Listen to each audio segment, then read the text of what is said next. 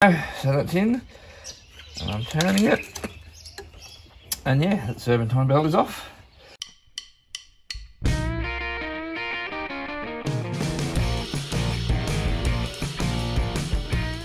Okay, so today we're going to have a look at the ToolPRO 8-piece serpentine belt toolkit. Now, this is basically just a, what do you call it? A breaker bar with a 3/8 drive on the end, for slipping down the front of your engine to get to your serpentine belt. It's got all these other pieces, the things, the crow's foot, the sockets, but they, as my serpentine belt tensioner has a 3/8 drive on it, this piece here should be all I need. So yeah, let's go and see how it goes. So the serpentine belt tensioner has a 3/8 drive there. So the big thing will be whether this thing is on an angle that makes it suitable for this use.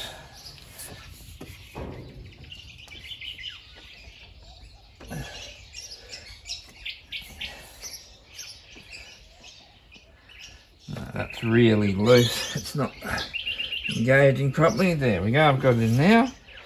I don't know which way to turn it. Oh, it's still really sloppy.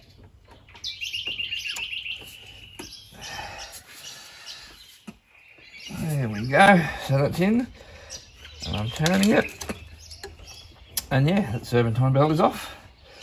Let it come out again, that's not too bad.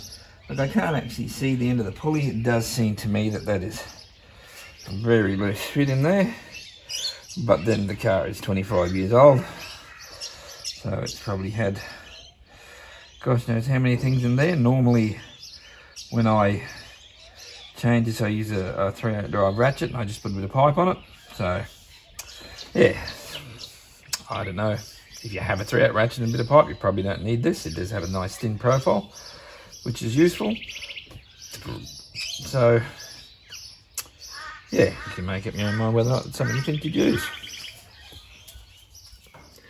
Now, as you just saw, my car has a 3/8 drive on the tensioner releaser. This also has a 1/2 inch adapter, and it will go on at various angles, so even that may be useful at different times. It's got some crow's foot and some sockets and a little wavy washer.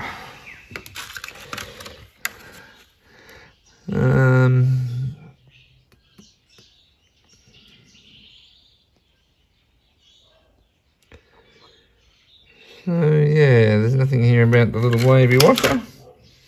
I'm not sure exactly where he's supposed to go. He didn't really fit on anything.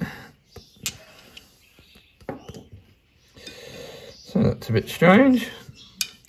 But yes, I did see someone in the States complaining that all the accessories were 1/2 inch, which made it pretty much useless. These are all actually 3/8, and I don't have any crow's foot, so mind you, I'm not thinking these would be the most accurate or intricate ones there were, but still, it's the stuff I didn't have. So yeah, I believe I paid $36 for this set.